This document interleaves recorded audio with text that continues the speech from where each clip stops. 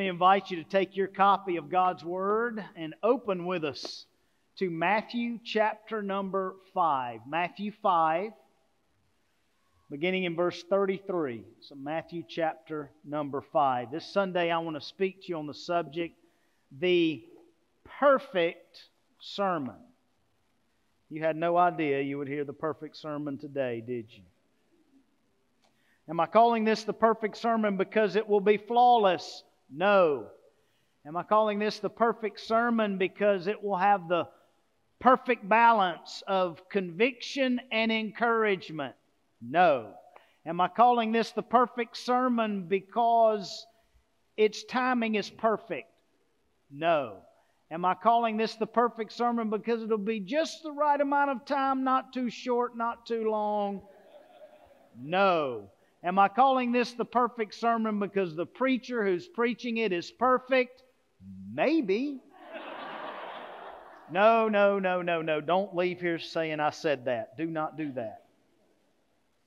Why am I entitling this message, The Perfect Sermon? Well, let's find out.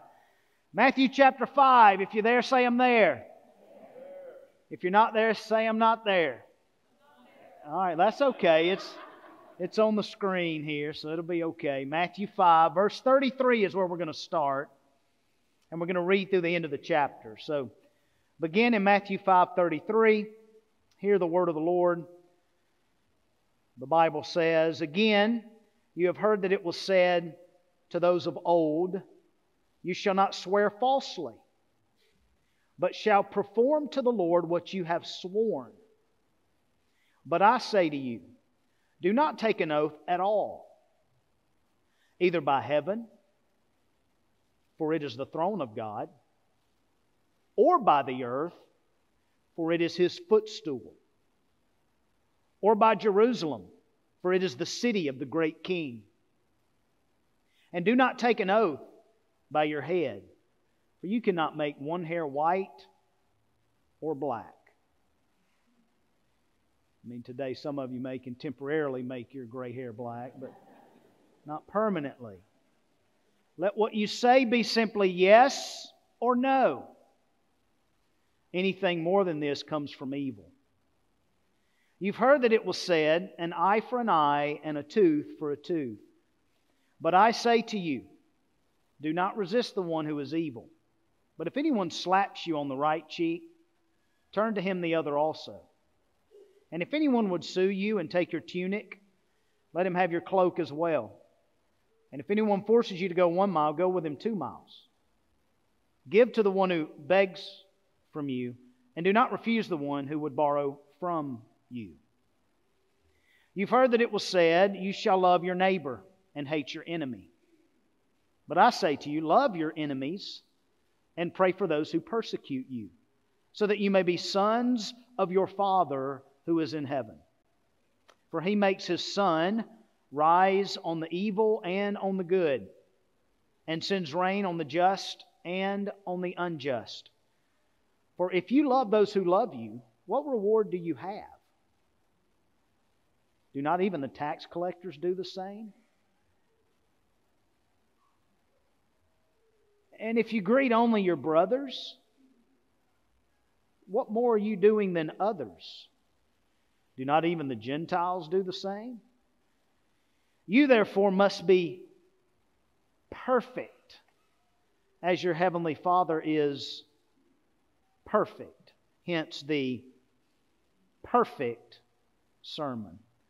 Father, we pray in the name of Christ that you would be honored and glorified by our response to your holy word. Holy Spirit, teach us, empower us, convict us, encourage us. In the name of Christ we pray, and all God's people said.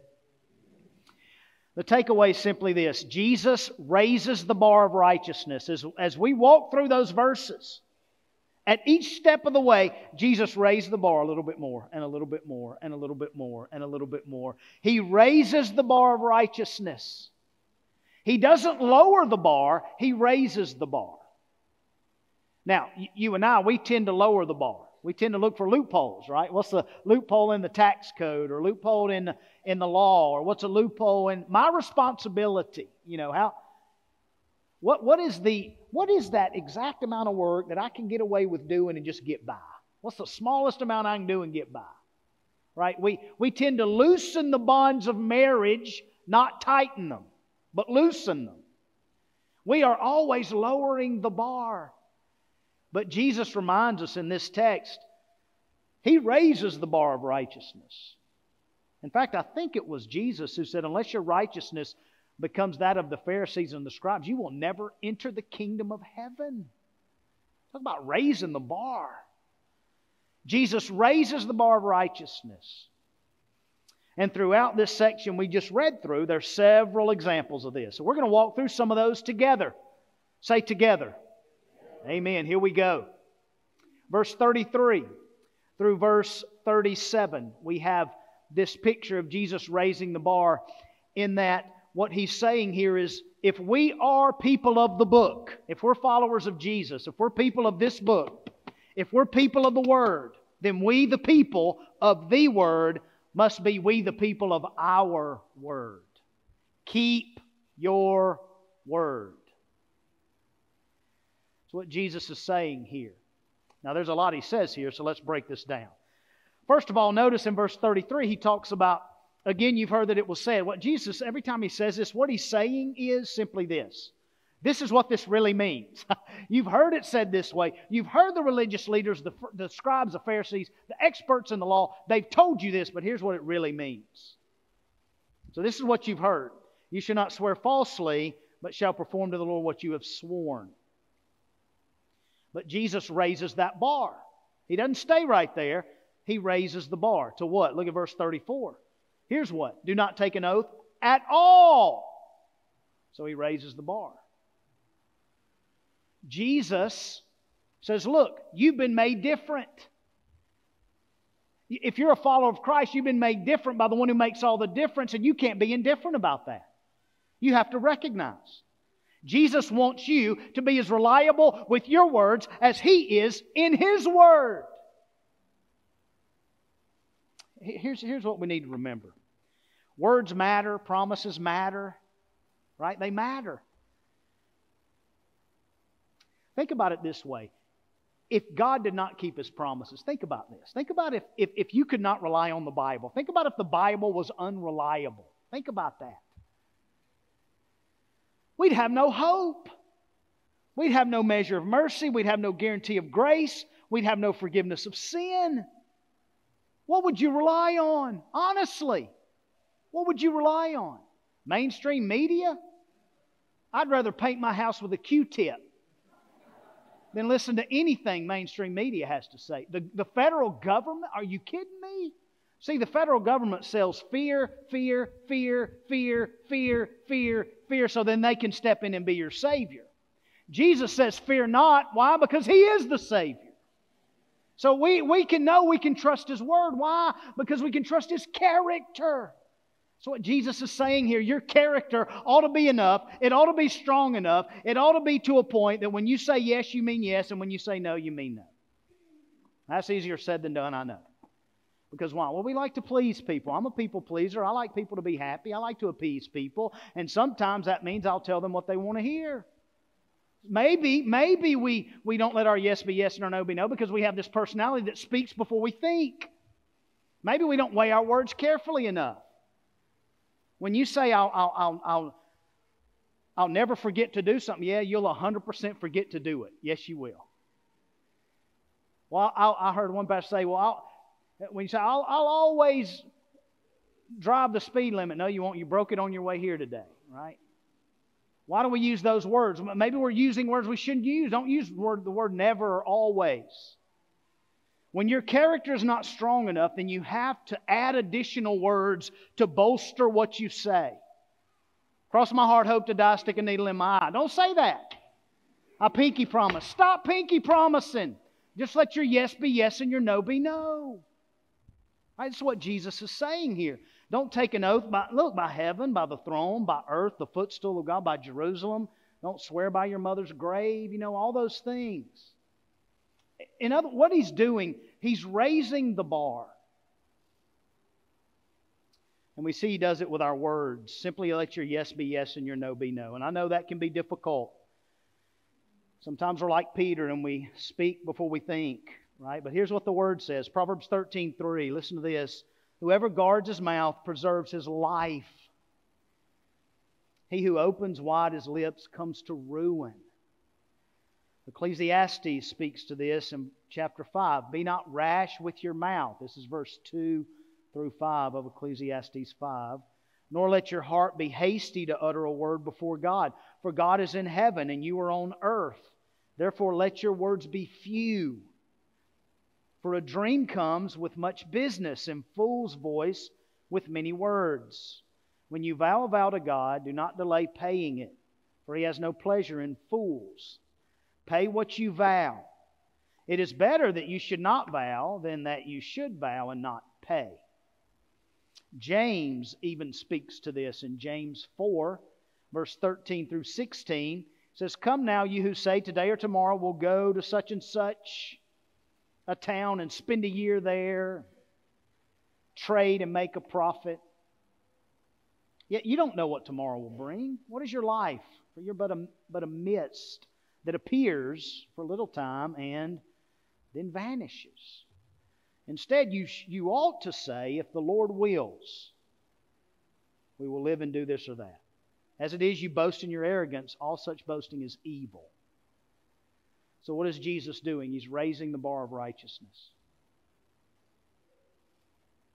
We, the people of the Word, must be we, the people of our Word.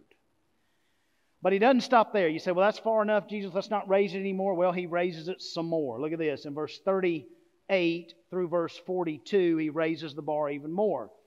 And here He speaks to resisting retaliation. Do not get even. Do not seek vengeance or revenge. Here's how Jesus says it. You've heard that it was said, an eye for an eye and a tooth for a tooth. Now He's quoting Exodus 21:24 here, which the intent of this was given to seek justice in a civil manner. In the civil courtroom.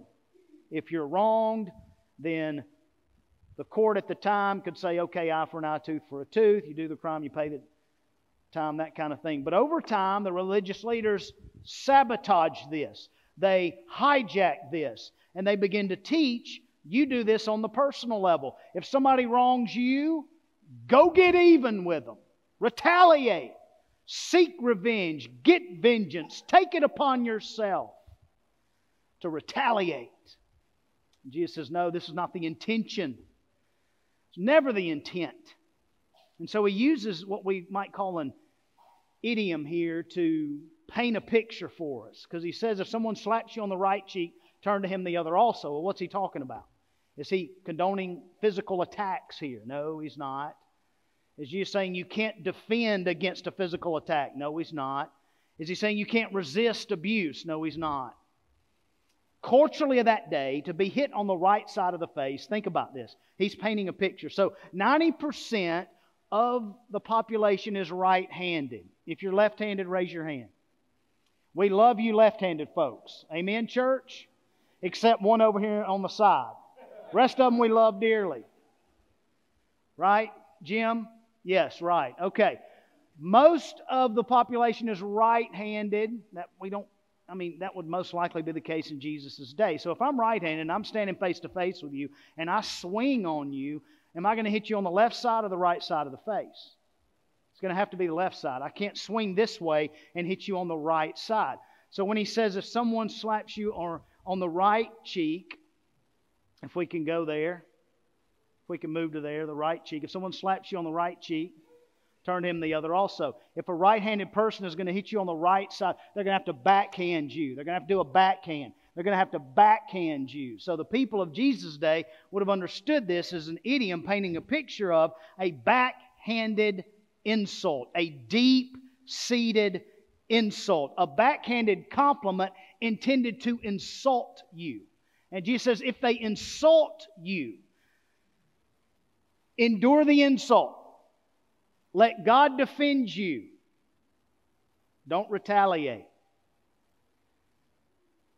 If someone pays you a backhanded comment or compliment or insult or post on Facebook, don't pay it back with a backhanded post on Facebook. Don't pay social media insult or repay social media insult with social media insult. You follow Christ. That's what you do as a Christ follower. You follow Christ. Well, what did Christ do? In 1 Peter 2, verse 23, 1 Peter chapter 2, verse 23, the Bible says that when Jesus was reviled, He did not revile in return. When He suffered, He didn't threaten, but He entrusted Himself to the one who judges justly. He entrusted Himself to the Father. He didn't retaliate. He didn't humiliate His humiliators at the cross. He didn't insult His insulters. He didn't accuse His accusers. He didn't slander His slanderers. He didn't scoff at His scoffers. He entrusted Himself to the Father. He did not retaliate. That's the point. And think about it. If Jesus had retaliated, all of us will still be headed straight to hell with no hope. In other words, you can't be a follower of Christ and continue to hold a grudge. You can be an unsaved Christian and hold a grudge. You can be a false Christian and hold a grudge. You can be a cultural Christian and hold a grudge. But you can't be a follower of Christ and hold a grudge. Holy Spirit won't let you do that. You can't do that. So you see what Jesus is doing. He's raising the bar. You see this? He said, all right, Jesus, that's enough. Let's stop right there. He said, no, we're going to raise it some more. So look at this in verse number 40. And if anyone would sue you and take your tunic, what does it say? Let him have your cloak as well. So a tunic is like a shirt today. Somebody say shirt. Cloak is like a coat. Somebody say coat. So the point here was, legally you could be sued for your tunic, but you couldn't be sued for your cloak. Nobody could legally sue you for your cloak. They could your tunic in Jesus' day. So what Jesus is saying here is, look, if somebody sues you for your tunic, go ahead and give them your cloak. Now, is Jesus saying here, okay, if somebody sues you for any amount of money, go ahead and throw your house in for good measure? No, that's not what He's teaching here. Again, Jesus is aiming for your heart. He's aiming for your heart. And He's saying it this way. It's better for you to suffer the effects of losing property than it is for you to suffer the effects of resentment and bitterness in your heart. What does it profit a man to gain the whole world and forfeit his soul? Jesus is saying it's better for you to be empty of possessions than to be full of bitterness. So He's aiming for your heart here. For your heart. He raises the bar. But He doesn't stop there. He takes it even a step further. You say, Jesus, isn't this high enough? How high are you going to take this thing? Look at verse 41. And if anyone forces you to go 1 mile, go with him 2 miles. Now what's happening here?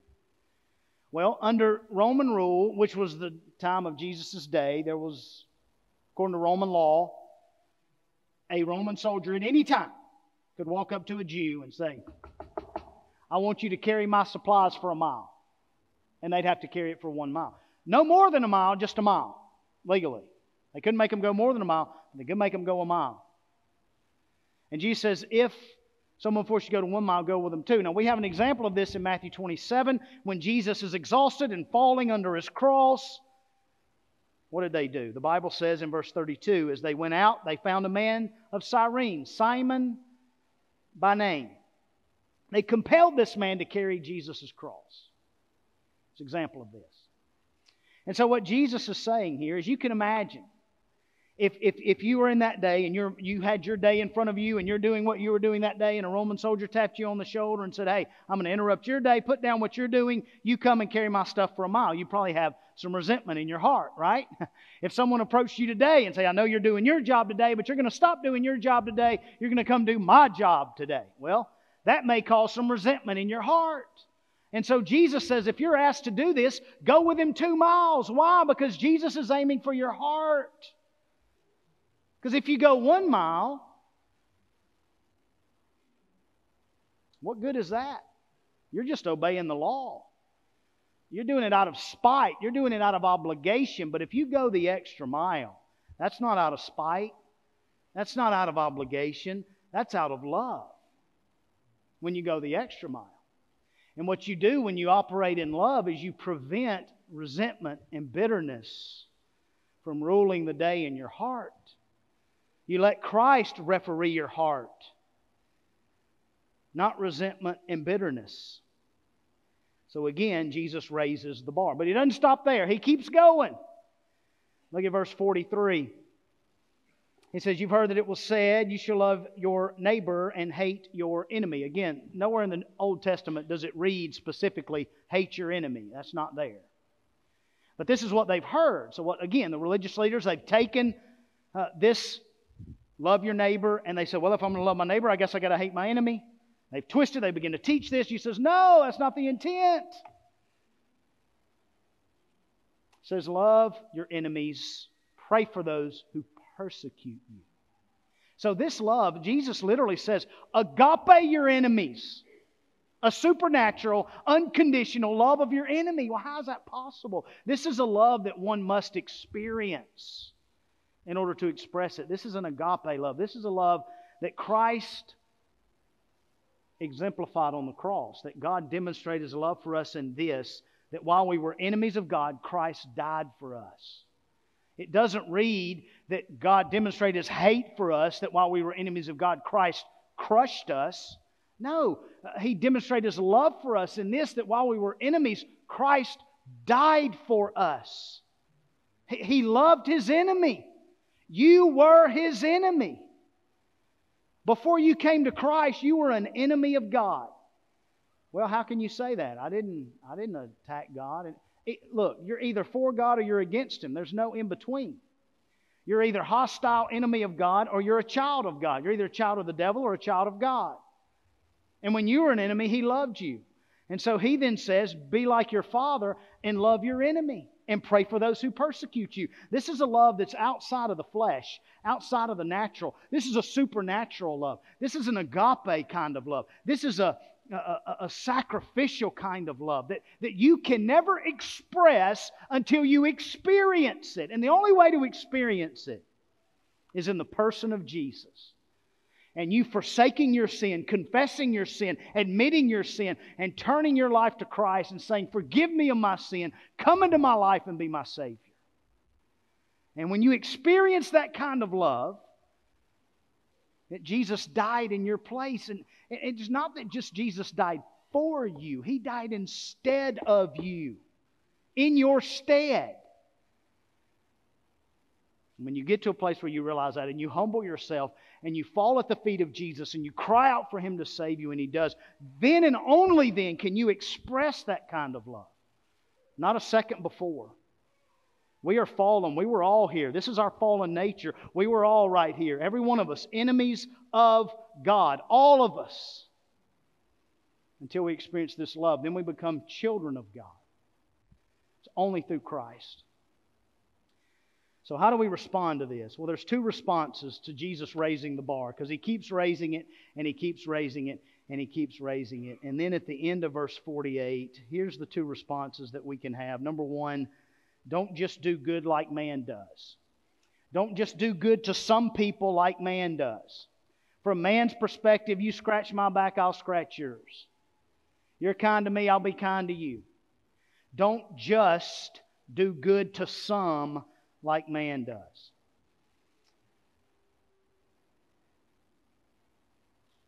I asked you this week about the perfect fall break location. Mountains was number 1. How about that?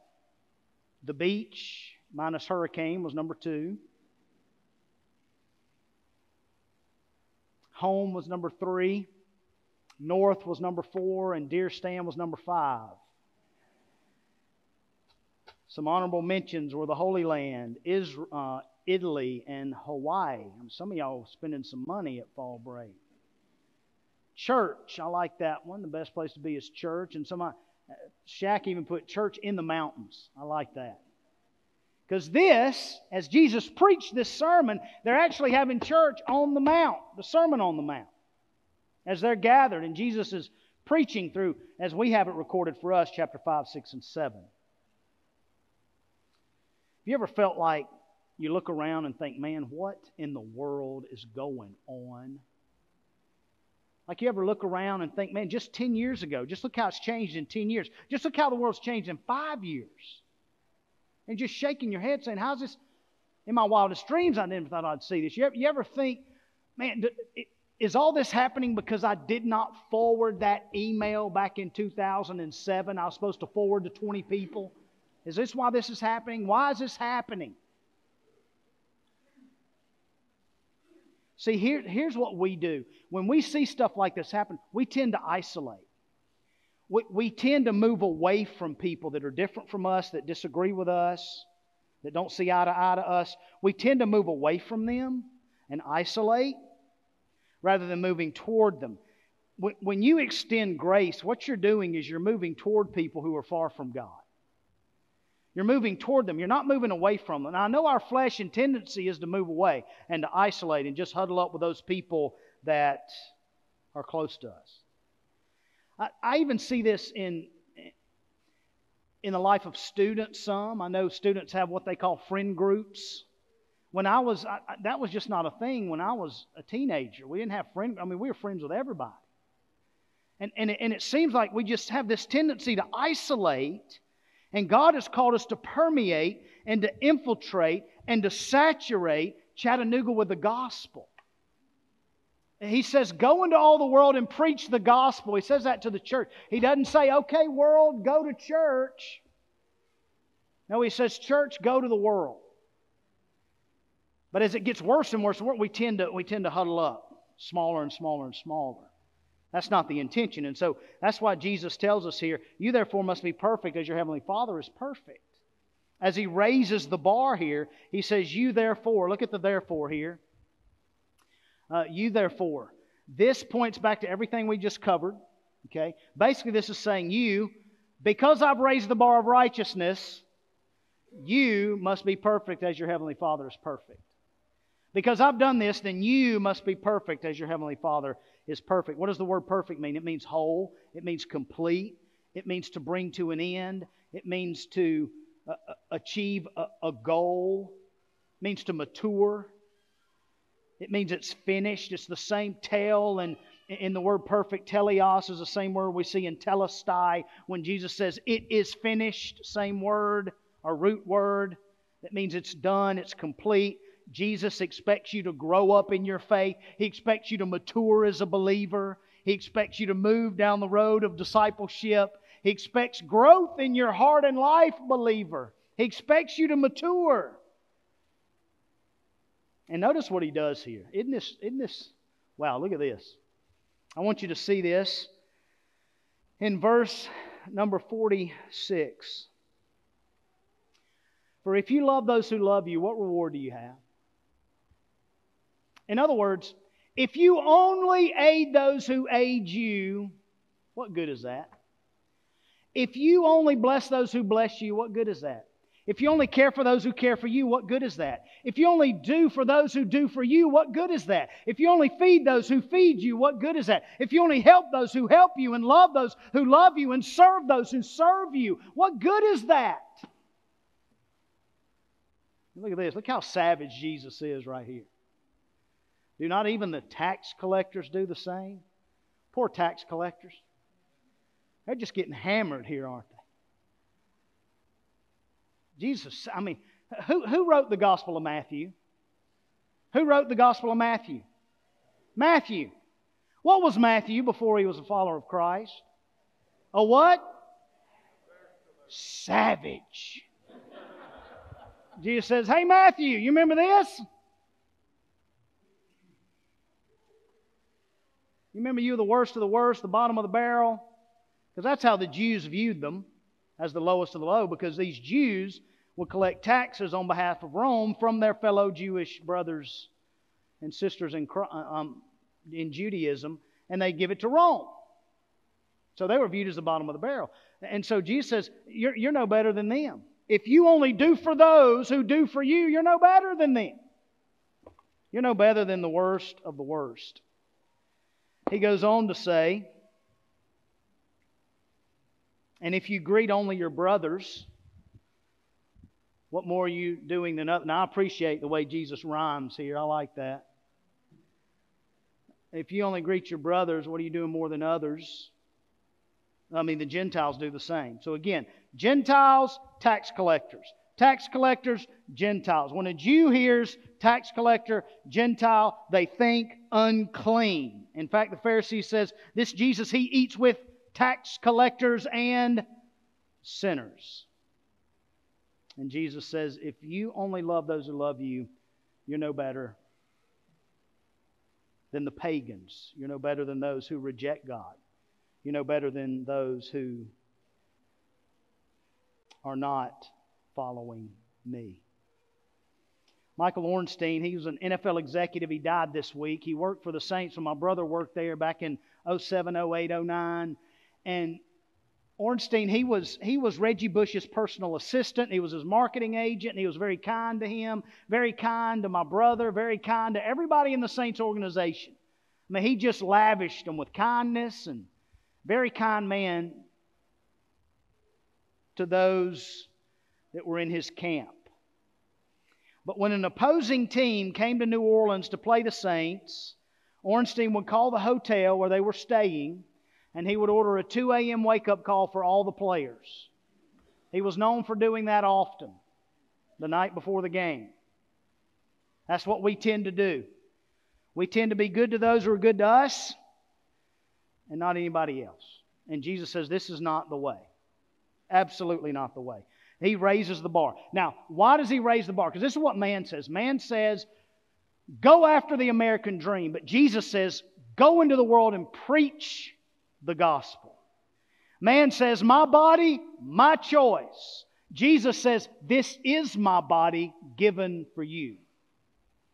Man says, carry your crown. Jesus says, carry your cross. Man says, you do you. Jesus says, you die to you. You see how He raises the bar.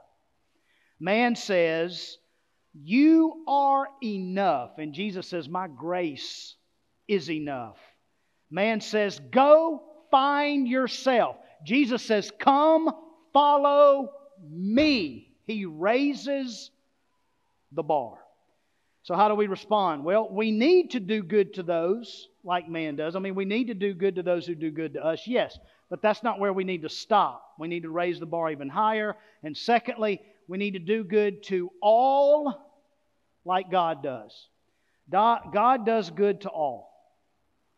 His common grace is lavished on everybody. Doesn't matter if you're evil. Doesn't matter if you're unjust. It doesn't matter if you're wicked. It doesn't matter if you're a non-believer or a believer. His common grace is lavished upon us all. Never get over the fact that Jesus never tires of extending mercy and grace to you. And the best way to never get over the fact that He created you, He died for you, He lived for you, He loves you, He's prepared a place for you, He's rescued you, He's redeemed you, He has saved you, He's coming back for you. The best way to never get over that is for you to extend that same kindness to everyone you encounter. Never stop extending that same. Be as patient with that person in traffic as God is patient with you. Now, I can never do that. But don't do as I do, do as I say, right? Be as loving to that unlovable person as God is to you. Be as kind and honorable to that dishonorable person as God is to you. This is the Lord's words here. You therefore must be whole, you must be complete, you must be mature as your heavenly Father is perfect. We've been reading in the journal, seeing how all these kings, they did all according to what their fathers did. Oftentimes we do what our fathers do. Well, guess what? This doesn't say earthly, does it? There's no earthly father who is perfect. Not one. None. So we're to do as your heavenly Father is perfect. We're to be sons of the Father. We're to be children of God. We're to act in that way. We're to reflect His kindness and mercy and grace. We're to be perfect as He is perfect. As He is complete, as He is whole, as it tells us here. I mean, you could read this. Look at it. Verse number 45. For He makes His sun rise on the evil and on the good, and sends rain. Where? On the just and the unjust. What does this mean? Well, when the sun rises every day, it rises on the evil and the good. When it rains on the just and the unjust. That's common grace that God extends to everybody. And if we're going to be sons of your Father who is in heaven, then this is how we have to operate, with kindness, with mercy, with grace. We have to extend the same to everybody. You're not just to be kind to those who are kind to you, but be kind to all kinds. Be kind to everybody. Extend grace to all. Do you see how the Lord is raising the bar here? You see how He's doing that? Jesus speaks of oneness here, because the Heavenly Father, He exists in community with the Spirit and with the Son. There's a oneness. There's an usness to this. It's not them and us. It's us, the body of Christ. And every member of the body of Christ matters. Every member matters. And so some of you need to go to each other and forgive each other. You've been sideways with each other for years and you don't know why. Why? You can't remember. Go and make it right with each other. We're all members of the body. All of us play a role. A razor blade is sharp, but it can't cut down a tree. An axe is strong, but it can't cut your hair. But each of them play a role, just like you play a role, and I play a role, and your role's different than mine, and mine's different than yours. So we're the body of Christ, and every one of us matter, and every one of us is important as a member of the body of Christ. And so Jesus raises the bar that we'll have this usness about us, that we'll be perfect, complete and whole, lacking nothing, mature, as our Heavenly Father is perfect. Now look at the first verse of chapter 6. Here's what Jesus says: beware of practicing your righteousness before other people in order to be seen by them. Okay. He raises the bar of righteousness, but He says, wait a minute, let me give you this warning here. Don't go out and practice righteousness for everybody to see it, to be seen. Make sure you guard against that. He raises the bar of righteousness. Why does He do this? Because the Pharisees are walking around in all this garb, letting their righteousness be seen. This is what man does. This is what we do in the flesh. Man says it is what it is. God says, I am who I am. He raises the bar. Man says, look out for yourself. But the Lord Jesus says, look out not only for your own interest, but also to the interest of others. Man says, name it and claim it. Jesus says, go and sin no more. Man says, do what feels right. Jesus says, do what is right.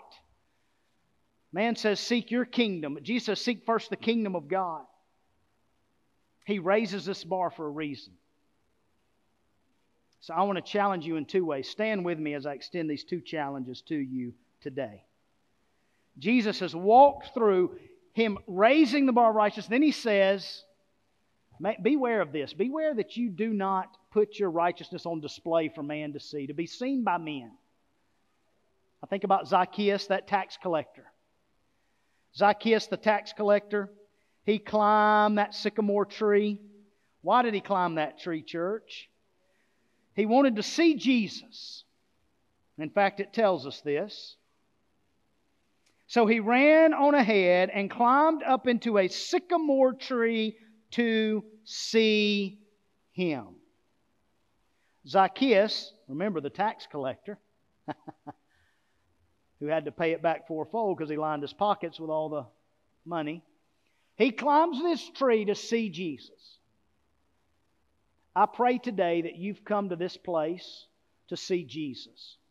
that you climbed out of bed, that you made your way here this morning, that you got up early enough to be here so that you could see Jesus. And if you've never seen Him before like Zacchaeus, I pray today for the first time you put your faith and trust in Him.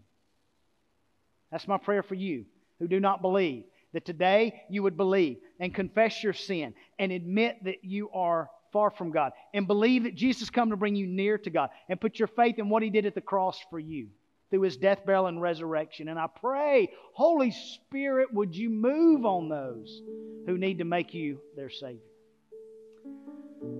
Second challenge, to those who say, I am a follower of Christ, I am a believer. Let me challenge you this week as you get up tomorrow, as you climb out of bed tomorrow, as you climb up whatever ladder you're climbing up this week. Don't do it to be seen. A lot of people climb the sycamore tree to be seen. Humble yourself. Don't live self-righteously. Forsake that self-righteousness and follow Jesus.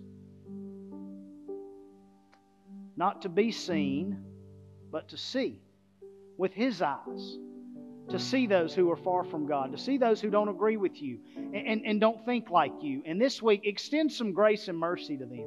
Go the extra mile for that person that is sideways with you at work or at school. Of course, after fall break.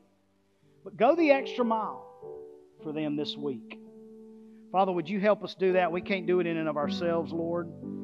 We need the Holy Spirit to help us do this. Father, for some of us, we can't be righteous until we're made right with you. And that happens only in a relationship with Jesus. No relationship in our life will ever be right if our relationship with you, Lord, is wrong. And so I pray those wrong relationships will be made right today with people putting their faith in you. God, for the rest of us, let us live and go the extra mile this week. If you're here today and you want to learn about joining the church, or you want to be baptized, or you want to come let us know you've trusted Christ, please come. We're here. Pastors will be down front. We'll pray with you. Come to the altar and say, Lord, help me this week. Extend mercy and grace to that person who I've deemed my enemy this week. You come as we sing and worship in Jesus' name. Amen. You come.